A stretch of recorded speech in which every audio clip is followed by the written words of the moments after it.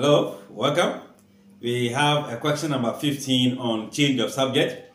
We are solving the two questions that came for Nigerian 2024 WASSCE. So we are to make R the subject of the relation V equals to pi L into bracket R squared minus what? Capital R squared minus the small r squared. So here the R capital is in the bracket, so we need to expand. So first thing, we need to expand that bracket. So V equals to pi L R capital square R small letter square. So if you expand, V will be equals to pi L R square minus pi L small r square. So now the R capital is free on it on a little bit from the bracket. So we isolate this by adding the pi L R square to both sides, meaning V plus pi L R square equals to pi L R square.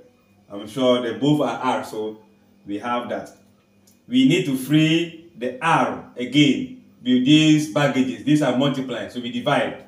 So it's going to be V plus pi L R square divided by pi L equals to pi L capital R square pi L. You can see that it will cancel from here, meaning your R square will be standing V plus pi L small r square divided by pi L.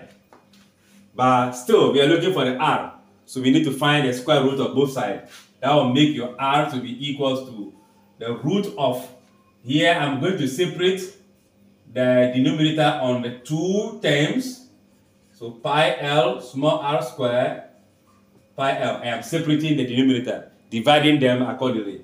And that will give you your R to be equals to the root of V out of pi L plus pi L will cancel from here, giving you small r square. That becomes the relationship expression of the capital R in terms of V, pi, L, and what? Small r square.